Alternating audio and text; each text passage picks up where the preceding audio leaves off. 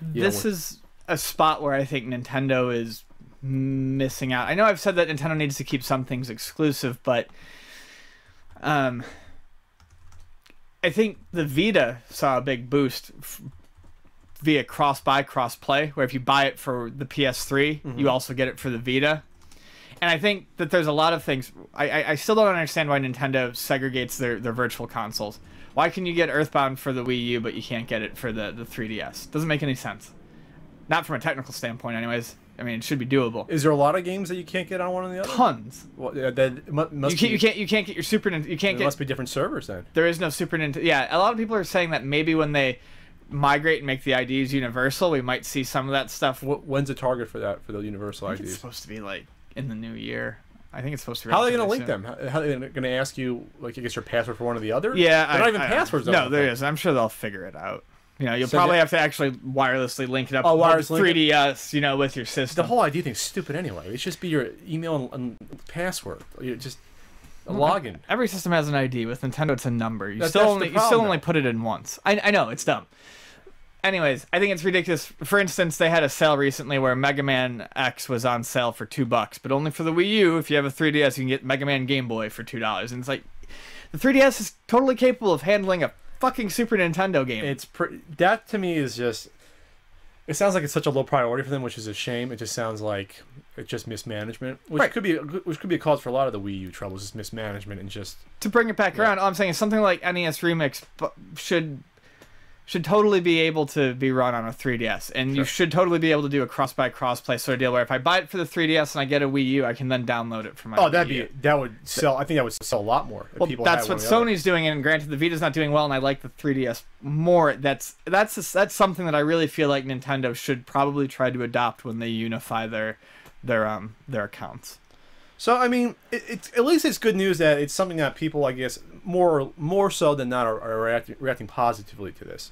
And Nintendo needs a win at this point. They need a series of wins. Well, for the Wii U, they've got plenty for the 3DS. But I mean, yeah, okay, we'll phrase it that way. For the Wii U, then, it started with the new Super Mario 3D game, which is Super Mario 3D World. Yeah, which has gotten rave reviews, saying it's like the best Mario game in since at least Galaxy 2. Since Galaxy 2. I'm just saying. There's a Mario game every year it comes out. But the point is, it's gotten rave reviews. It has. You deny that? Yes. No, I'm not denying that. I'm saying that Galaxy 2 is the last one that was not in the new Super Mario Brothers series. All the Mario games get rave reviews, and they probably deserve them. But this one is actually almost like a must-have. They say that every time. Okay. Shut up. The whole point is that it's a win for the Wii U. And then we're still not... Smash Brothers is going to be next year. Mario Kart 8. Those are going to sell a lot of consoles. But at least Smash is one of those games where, since it's big in like the tournament scene, people might buy the Wii U finally just to play that. I think there'll be some people that will do that. It has enough of the following. Mario Kart, almost. Mario Kart is more like those fringe games where it's like the sort of like in terms of franchises, Mario Kart's in the top 5 for Nintendo. It's like that could sell systems. So I don't. The Wii U is still, obviously it's still shaky ground, but at least there's some sort of at least hope for it, where next year, a full year and a half in, they're going to have the franchise games that people want are going to be bam, bam, bam, come out, and then we'll see where it's at, if it's going to recover at that point. Recover is what I hope it does. I said it last podcast. I would like to see a Nintendo home console, because I love their portables and I like the company. I would like to see a Nintendo home console do more than recover. I mean, yes, they get their first-party games out. That's going to sell the systems, but I wish they could gather some sort of third-party support. I mean, actually make it a real competitor. Sure. As long as it does fine, I'm happy, but I don't know. I'm not just happy enough with Nintendo doing okay on the console front. I'd like to see it do well. Oh, of course. And I think we're far, far from that still. I think we're far, far from that? Yes. Far, far, far, far from that. Far, a long, long place to run. Far away. Yeah, so there was a few articles about it was marking how there has been an increase in Wii U sales from November versus October. And in the summer, it was abysmal. It was like 50,000 in August or something like that. Like a very low number. I think you can attribute most of those to Super Mario 3D World. You think so? Just for the past month or two? Well, that I mean, it also came out. Okay, so Christmas as well. You know, people who wanted one maybe wouldn't buy. Here's the interesting thing. But are people starting to buy them in November, or yeah, I guess they are. Yeah, a lot of people are buying November. in late October, early November. I see a lot of Christmas come in. Not waiting for the sales for Black Friday. No, and I think,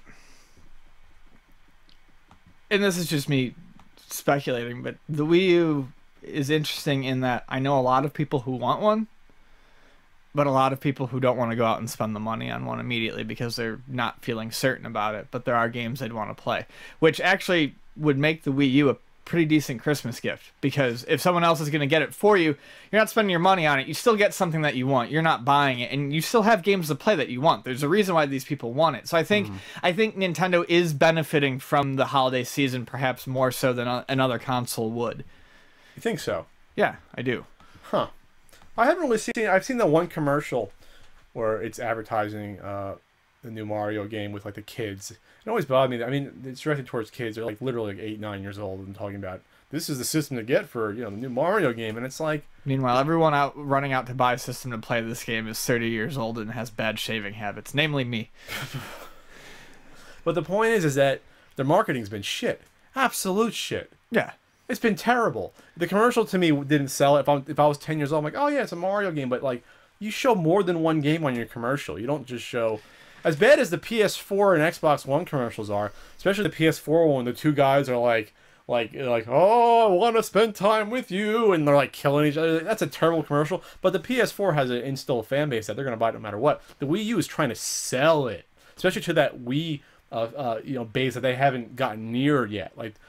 So it's not a commercial to sell. They got to fire everyone in their marketing team yesterday, and next year I said this with fast. They have to basically come at it in a different direction. Well, yeah, that's the problem. They need to stop. They need to stop chasing the Wii base because they're never going to get it again. That was a one-shot deal.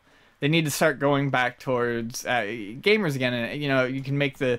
You can talk about core and casual and all that nonsense. It's not about that. You just need to appeal to the people who play video games and buy systems. Sure. Grandmothers aren't buying this system. They're not going to again. They struck black gold with the Wii, which no one saw it destroying. Yeah, I saw a lot of Wiis drilling for oil out in the fields. Exactly. The whole point is no one saw it being so successful that it destroyed PS3 and 360 in sales. Like, no one saw that coming. They'd be like, oh. Well, especially after the GameCube, which was a failure compared to the PS2 and Xbox.